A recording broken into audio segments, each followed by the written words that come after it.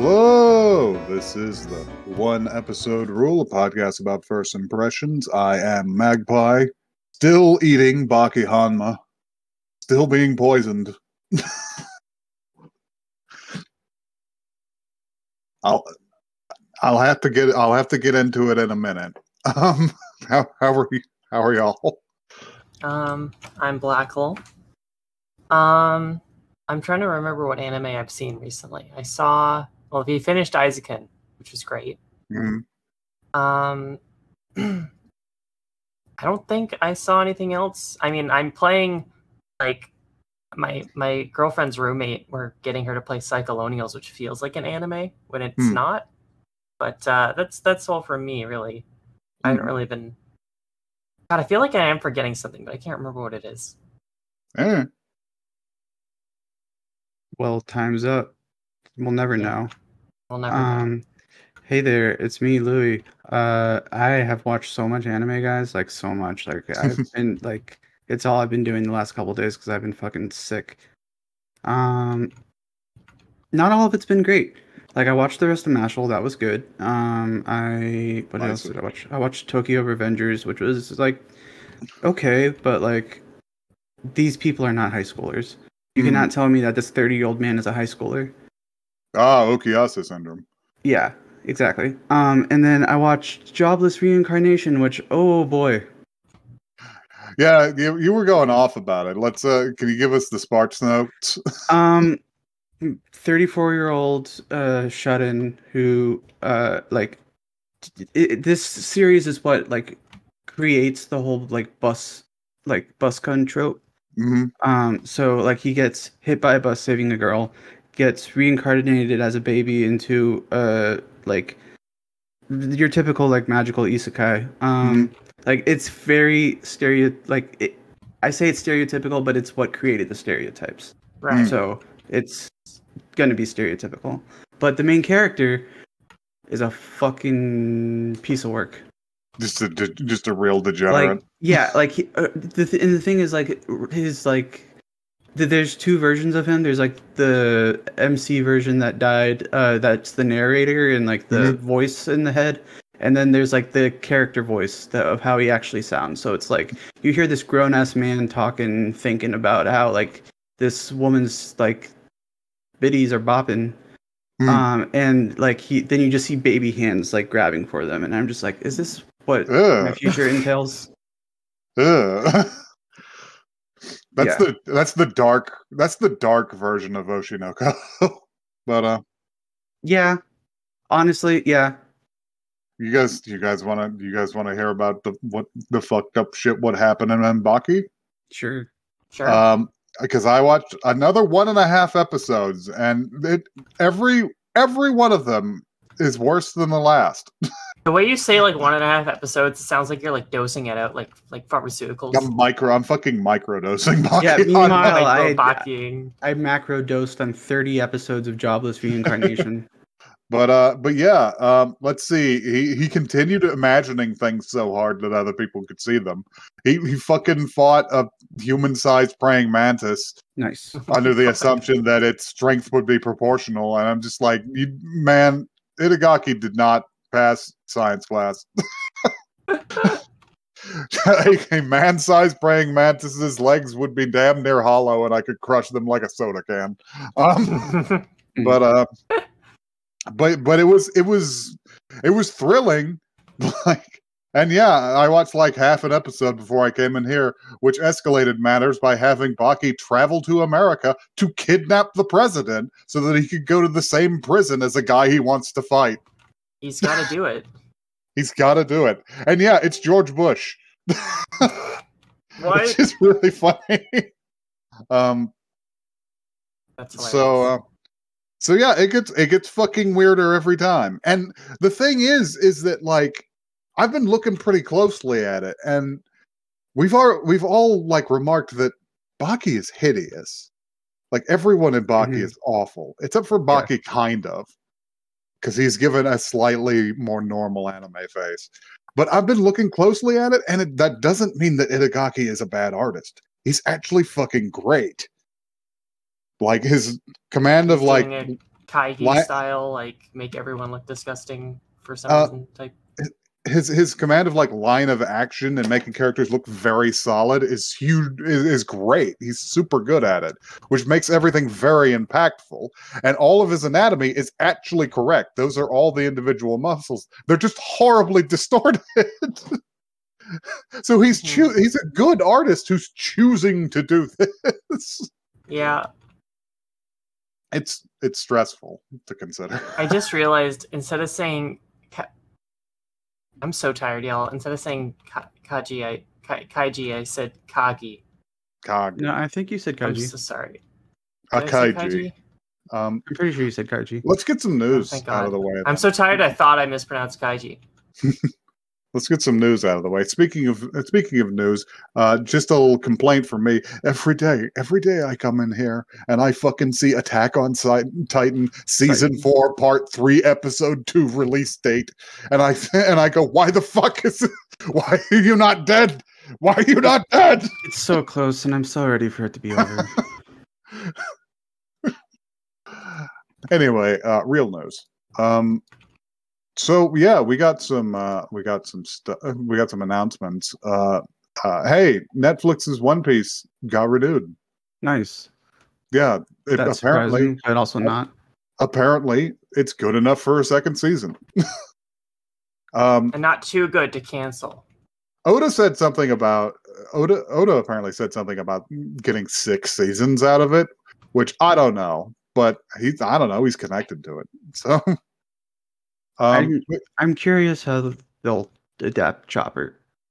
I am terrified and delighted at the thought of them adapting. Also Frankie. Oh no, not Frankie. Oh, you've ruined it for me. I don't want to see Frankie. I want a freak.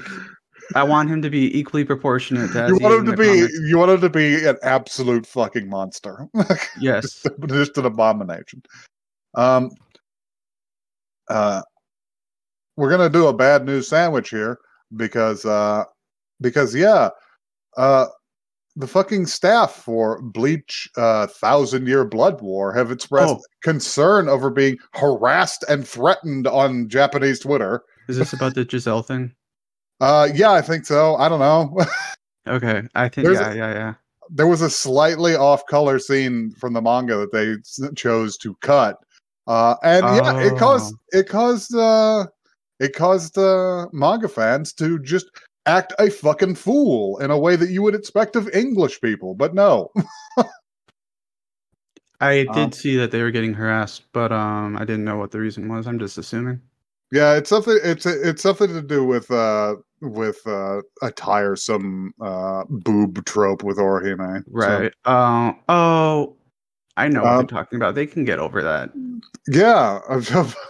Apparently they've decided not to and decided to be shits about it. Whatever. To the point where it's apparently notable. Yeah, that's unfortunate. And finally, I guess I'm gonna have to go back. I'm gonna have to go back to the old me because, and I shit you not about this title. Now that FLCL Grunge is over, they have announced soon we will have FLCL Shoegaze. Spell that for me. Shoegaze. Yeah, like the genre of music. Oh, okay. I heard shoegaze. I heard something else. Never mind. Fucking FLCL Shogunate.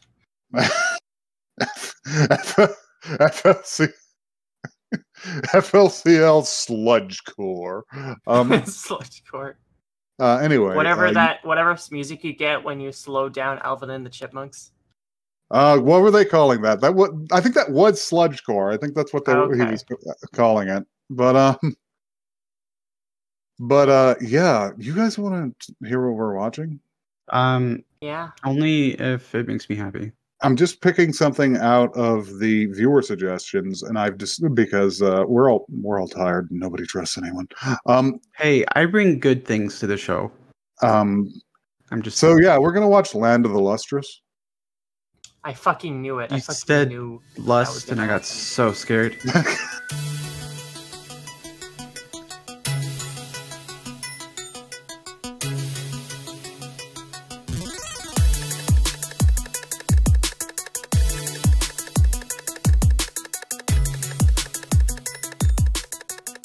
Where's Steven Universe? I knew it. We I knew it. are the Crystal Gems. Yeah. I was like, there's no way we can't not make a Steven Universe reference. Mhm. Yeah. He's a lot taller and balder and more of a monk than I remember. Steven. Where's Steven? So yeah. Who wants to read this blurb? I'm too tired. I refuse. It's Louis. Louis wants to read this blurb. I'm the one that has the sore throat.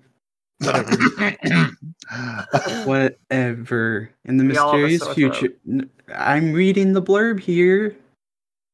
Operating space. Anyway. In the mysterious future, crystalline organisms called gems inhabit a world that has been destroyed by 6 meteors. Each gem is assigned a role in order to fight against the Lunarians, a species who attacks them in order to shatter their bodies and use them as decorations. Okay. It's fucked up. Phosphophyllite. Phosphophyllite, also known as Phos, is a young and fragile gem who dreams of helping their friends in the war effort. Instead, they are told to compile an encyclopedia because of their delicate condition.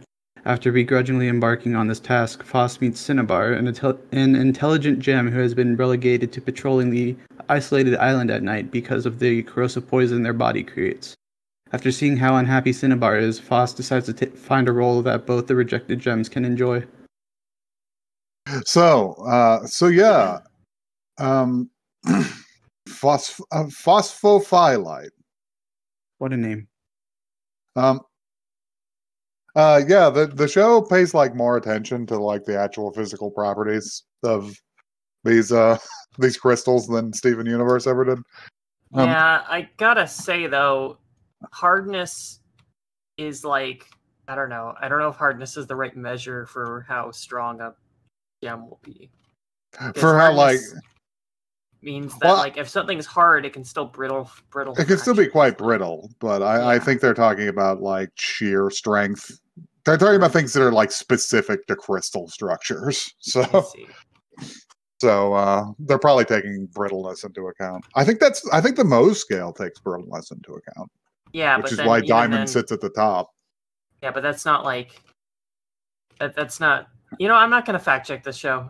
It doesn't need it. It doesn't need it. We open on 2 gems, pink and yellow ones. I don't know their names yet. I don't think they were actually named in this show. Yeah. This episode, but they are out in the fields, and we should note before we go on, this is an entirely 3D anime. Seems like. Which is interesting because I feel like if your 3D is competent, like if you have good modeling, and they do, they have a very nice shading and shaders and stuff like that. Yeah, they have a nice like cell shading style going on. Then I think what makes or breaks it is cinematography, and this does really well. Yeah. But yeah, they're out. Most of the areas they seem to interact with are just grassy fields. They're out looking for Phos because Master Congo, I think a human. I think he's a human. He is the only different one. Is apparently looking for Phos. And she is out sleeping in a field, it seems like. And she pops up over the ground and says, "Oh, what, really?"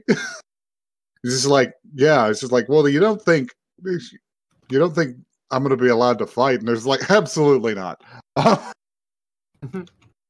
Also, we saw some sunspot activity, so we have to go and check it out. It's just like, well, it was just a small one. Why don't we just take care of it ourselves? And Phos goes back to is this like a temple? I guess. Yeah. It's a complex where they all live. Yeah. It has temple aesthetics. It's got a big bell. The dinner bell. What do you think these people don't eat? I bet. Nah. I don't know because they talk about having biological process, but their biology is clearly very different. Yeah. I kind of like how they haven't answered everything yet. Silicate-based beings. Gosh. But yeah, Foss. I don't know why I thought this. I'd seen some clips before. I thought Foss was going to be a kudere, an emotionalist protagonist. She's not. She's delightful. She's stupid.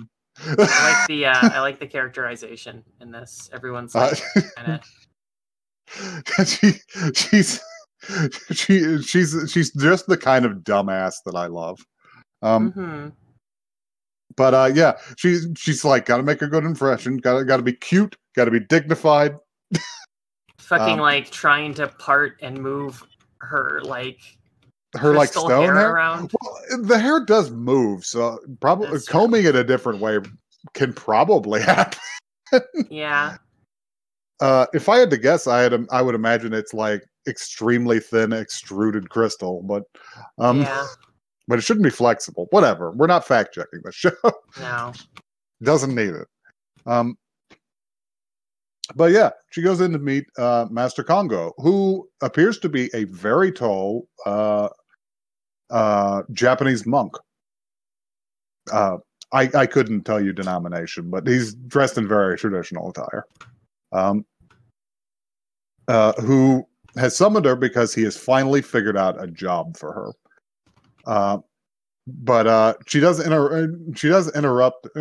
We cut away from this to the two from before and the sunspot activity. So what they mean by sunspot activity is a cloud full of beautiful Buddhist gods are coming to kill them. Yeah. The Lunarians are incredible looking. Yeah. They appear to be made out of light, I think. And yeah, not only they have not arrived as like a monster or something. They appear to be having a great time. There's like drummers and people throwing flowers and about 100 archers on this cloud. Yeah, they're having a good time with it. And yeah, they see the gems and immediately go, "All right, time to fire." Let's get them. And we cut back to the meeting between Foss and Master Congo because she mentions it's just like, "Oh, while we were there, those two said that they saw some sunspot activity," and he just leaves. And our next scene is him striding at the head of like a dozen of them, and Foss explaining to her the deal because he's just like, I never knew what to do with you because you are too fragile. You are a 3.5 on the hardness scale. Just bumping into someone would be enough to shatter you. So I obviously couldn't put you to work. But I finally decided what to do. And just as he's getting to that, he finds that, the Lunarians have won. Oh, and I didn't mention that they did cut the tallest one's head in half, and it just extruded some arrows made out of a different gem. Yeah. A lot of body horror going on here. Yeah, a lot of, like, if you think about it, body horror. Yeah. But yeah, they won, and they're just picking up pieces of the other two, who are just torsos right now. Yeah. And they're delighted with what they've got. They're clearly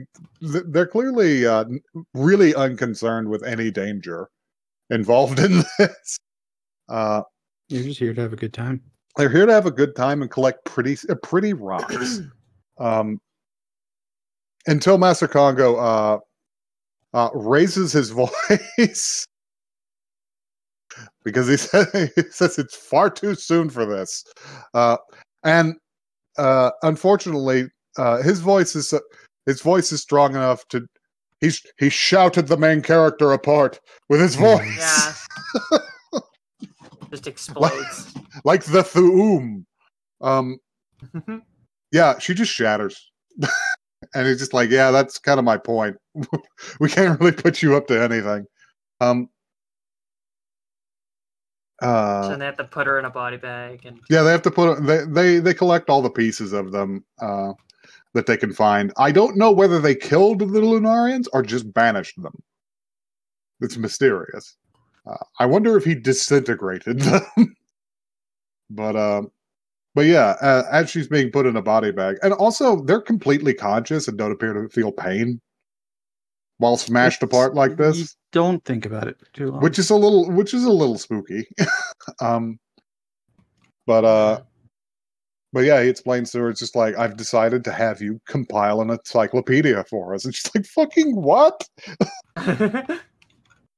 It's just like, no, it's important. And that's boring.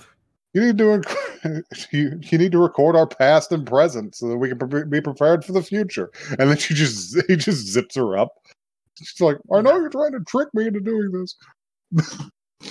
Our next scene that we go to is them being put back together, right? I believe so.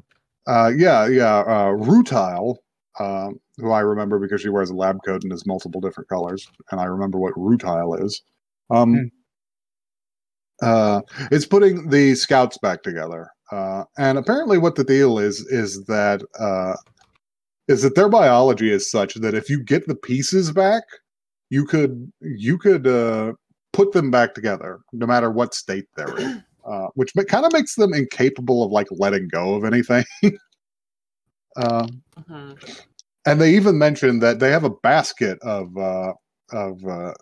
heliotrope shards, and they're just like, if we got enough back of her, we could put her back together. I was just like, oh, that's fucked up. Would she not be permanently insane after that? But during this, we realize that Foss is not really suited to the job of creating an encyclopedia. Foss doesn't appear to know what an encyclopedia is. It's the thing that lets you record all the Pokemon. And after a lot of hemming and hawing about it, and even trying to snatch one of the swords off the other girls whenever they jokingly offer it, and almost being shattered by it, her notepad stops the point of the blade from hitting her skull and cracking her. She finally resolves to become the Master Scholar.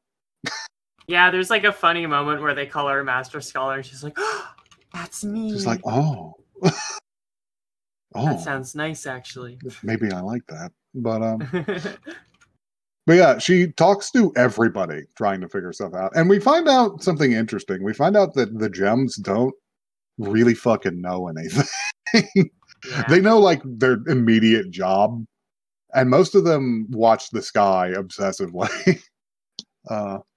But outside of that, they don't have that much. Like Rutile knows a little about like adhesives and putting people back together, but other than that, they all suggest that she go talk to Cinnabar, the night watchman, because Cinnabar is bound to know things that the rest of them don't, because she's the only one who can walk at night, because the rest of them need sunlight to pass through them. I thought that was interesting. It seems to be the root of their consciousness. Yeah. So I imagine they all just sleep as soon as it gets dark. Except for Cinnabar, who is constantly seeping mercury, because that's where mercury comes from. And that's the reason why in the Roman Empire, if you committed a crime, there was a good chance they would shove you into a Cinnabar mine to die. So yeah, she emits just floating gobs of mercury, which collect what little light there is at night and allow her to walk. And talking to her is not at the top of Foss's list because everybody appears to be afraid of her. But the only other option is talking to Master Congo, and that's just going to lead to a day-long lecture. So she does resolve to go looking for her. Interesting. And first she goes to her room because she's decided she's going to make her help her. She's going to enlist her as an apprentice. And she goes to her room, and there's nobody there. There's just some Mercury. She's like, and her neighbor is just like, she doesn't come back anymore. She's always gone. So, undeterred, she goes out looking for her and spends all day going up and down the coast until the late evening, where she's on a cliffside. She's like, well, shit, I guess I have to go back. Oh shit, gods from the sky. They're here to take because me away. Another hunting party is here. They do not appear to be led by a titanic Buddhist saint this time, so it appears to be a smaller party. But yeah, she almost catches a bunch of arrows, but she is suddenly saved by a woman wielding a giant cloud of poison. This scene is really cool, actually. She's got like, this scene is really good, and I was gonna be like, yep. Well, maybe a little, but yeah. But yeah, Cinnabar just has straight up superpowers in comparison to the rest of them, because yeah, she could just wield clouds of liquid metal. Yeah. And like she they take the shape of like people running and that kind of thing. Yeah, like she does the full like Lord of the Rings like Arwen shit. Like she's got an army of horseback riders because she hates fighting so fucking much. She is so mad. And yeah, they dispatch most of the Lunarians. The Lunarians come out poorly in this one. A fate possibly worse than being disintegrated by a monk. But in the process, she finds herself well out over the cliff's edge, and she goes to grab the edge, and it's covered in liquid mercury. So she's clearly going to fall into the sea until Foss sacrifices her own safety to put out her hand and notebook for Cinnabar to grab. It was mentioned earlier that if she touched any of this poison, then it would contaminate her crystal structure, and they would have to chip away those places. And she'd also, forget what memories were stored there. If you forget the memories that were stored in that, very strange creatures. Yeah. Kind of impressed intriguing by the world building, honestly. But yeah, and she yanks her arms clean off. Yeah, pop right off, like Barbie dolls. And she thinks she lost her, but apparently Cinnabar made it behind her and says, "I never asked for you to help me." And yeah, the next scene is them and she fully she reaches out to pick up Foss and fully loses an arm because yeah, Cinnabar is less hard than phospholite. It's like a 2 on the Mohs hardness scale, which is why it's never been used in jewelry or anything. I forget what the Romans were using it for. Actually, maybe dyes. They used it for a dye, I think. Yeah, like dyes dye. or paint or something. It would make an extremely red dye, but yeah. But yeah. And as soon as she's put back together, the next day she's just out there again, and she's picking up turnips and shit and looking at them and just like, can I write about this? I don't know. And we get some backstory that nobody knows what to do with Cinnabar. Cinnabar leaks poison at all fucking times, which is why she's on the night watch. They can't do anything with her. They pushed her out there. And she discovers Foss at the same place, and she's like, "You again? Why are you out here?" He's just like, "Well, I have to find something." And she's like, "Why are you out here anyway? This is the most dangerous place on the island. It's where we lost Heliotrope." And she's like, "I know. That's why I'm here. My life is miserable. I'm waiting for them to take me away because at least maybe they would get some use out of me on the moon." And Foss is fucked up by this. Yeah. And leaves her notebook behind, which is discovered later. But she spends basically the rest of the episode just lying there with her head in her arms, saying like, "Fucking idiot! Why would you be like that? Don't do that." And Cinnabar discovers the notebook and goes to bring it back. And isn't that basically the end of the episode? It ends on a little bit of a downer. Yeah. Yeah, she I like thought it kinda ended kind of suddenly. decides. Yeah, She Foss just- decides that they're gonna try to find a job for. She's gonna find something Cinnabar. for her to fucking do that isn't so goddamn miserable. Uh-huh. That isn't so awful. It's actually I a pretty touching character drama. Yeah. Yeah, I think I like the characters. I Yeah. liked the art style. I feel like this honestly would have like benefited from a dub, honestly, because there was a couple moments where the subs were covering parts of the frame which were like That could have been cool to see. like, Yeah. yeah, like there was a shot where like they were all sort of like focused on the bottom of the screen, and then the subs just covered all the characters up. Yeah. So I'm curious to see if the dub's any good. But I will say this is what you see when you make 4 Shan crystals. Yeah. Yeah. Also these characters have like a 1 kilometer wide thigh gap. Oh yeah. They're all like rail thin. Yeah. And they all dress like the android made from Big O.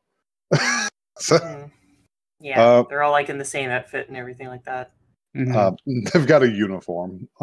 Yeah. But yeah, for my part, I think the 3D is done pretty well.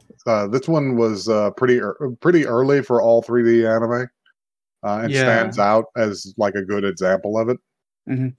I think this was airing against fucking Berserk 2016, and that's really fucking stark, right there. I remember Berserk 2016. And I have to say, overall, it's just very beautiful, and the characters are well written, and the voice acting is great. Yeah, I think I would watch more of this, see where it goes. Yeah, I feel like this could be a good watch with girlfriend anime. Mm-hmm. I believe she suggested it. I believe your girlfriend suggested it, so yeah. Yeah, and it's been a while since she watched it, apparently. I don't know. Maybe it's the mood I was in. Like, I liked everything that I saw. Like, I liked the characters. I liked the world building they established. I liked the 3D. Like once I saw that the characters were color coded, I was like, okay, I can dig this. Mm-hmm. But like, there's just something about like there's no. I guess maybe it's because the character of Foss doesn't really have any agency until like the very end, where she determines like what she's gonna do. Mm-hmm. But I was just like, where is this going the entire time? But but that being said, I would watch more. Yeah. So that's a 3 out of 3 for the crystal gems. Yeah. Steven. Yeah. I think, so yeah. Yeah, I don't think this is a watch on my own type anime. Yeah, definitely. I definitely want. Well, I wouldn't watch this with Blackle's girlfriend, but I'd watch it with people. Why not? You not like her? No, I mean, yeah. Everybody wants to with Blackle's girlfriend. Okay, anything I say now is just going to be. Anyway, if you'd like to tell us about your gem OC, you can do that at oneepisodecast@gmail.com. And if you'd like to tell us about what anime you want to watch with my girlfriend, message us at the one episode cast on Twitter and Blue Sky. Mm-hmm. Oh It's man, also one word, not the number. Your girlfriend seen Monster? I'll show anybody Monster. That show's fucking crazy. I say. Let's all watch. She Monster describes herself as an entry. She describes herself as an entry level weeb. So like, maybe not. Monster's kind of obscure. It's just maybe. Just like how coming through the window. Do you want to watch a show about a bunch of scary Czechoslovakians? There's a couple of Germans too. Please say yes.